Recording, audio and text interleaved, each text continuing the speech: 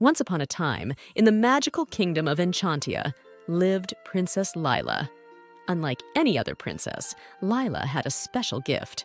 She could talk to animals.